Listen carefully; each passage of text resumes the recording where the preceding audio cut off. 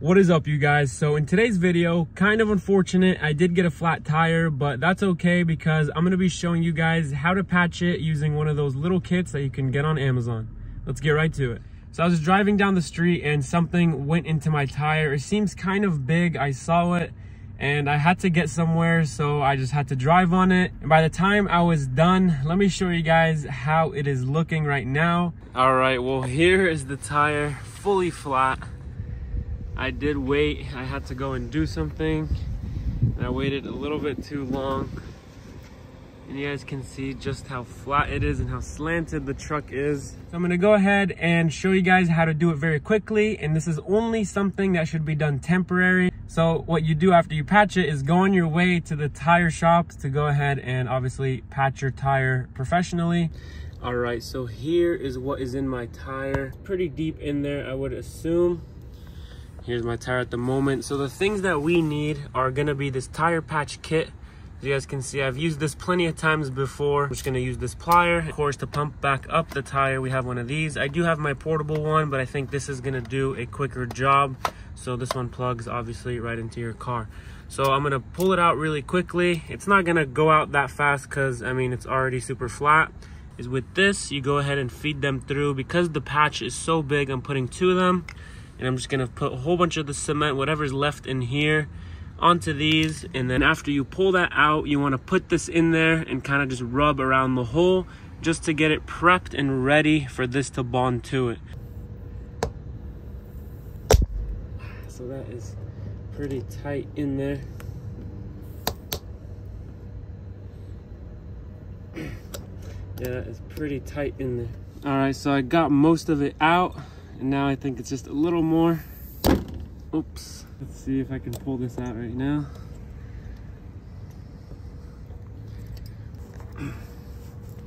So I don't know what this is. Oh, okay.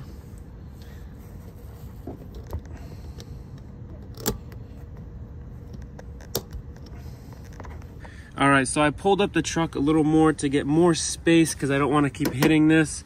And this thing is really wedged in there. I have no idea what this even is, but I mean, I'm happy that it's only a little part right here that got in. It's not something this big, because if it's something this big, it could be a little more problematic. So I got more of it out and more of it is still in there. So still going at it. It's been about 15 minutes now, and this thing, super strong, man. All right, so just got it out. If anyone knows what this thing even is, let me know, because I have no idea what the heck this is. So now I want to find where the insertion is. And it would be more ideal if I had some soap and water and I can just spray it on, but I don't have that now. All right, so I found the area. Now you want to go ahead and just twist it and then try and pull it back and forth. Okay, so now I prepped it. Now let's go ahead and shove this one in. So I shoved it in just like this, and now I'm gonna have to pull it really quickly out.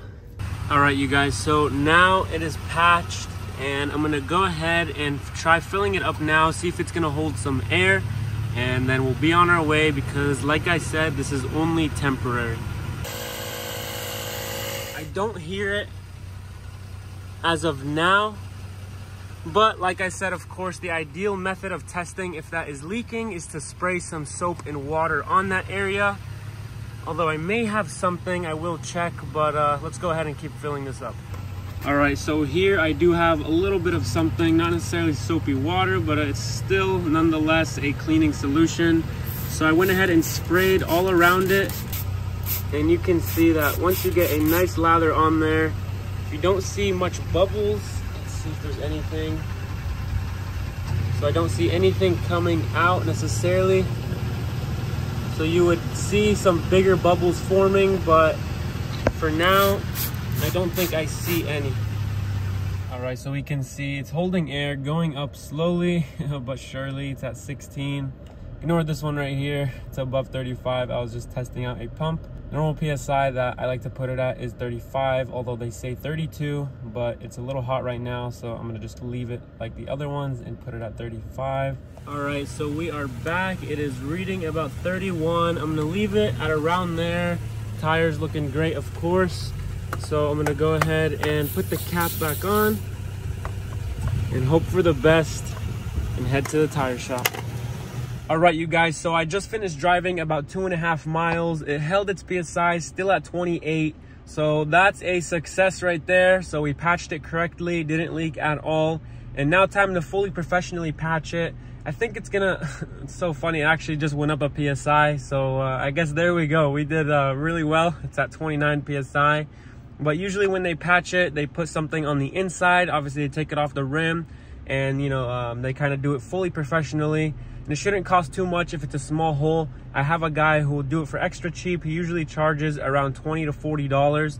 So not too bad, but I know also some places like Discount Tire can sometimes do it for free depending on the tire size hole. So make sure you check with your local tire shop. Sometimes you can get a free or get it at a cheap discount, but don't let them convince you into buying a whole new tire, because if you patched it, then it's a small hole and you don't need a new one.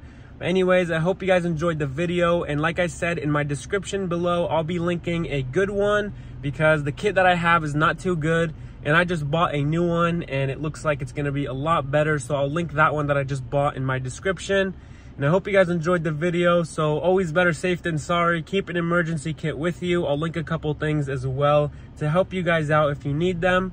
And I'll catch you guys on the next one.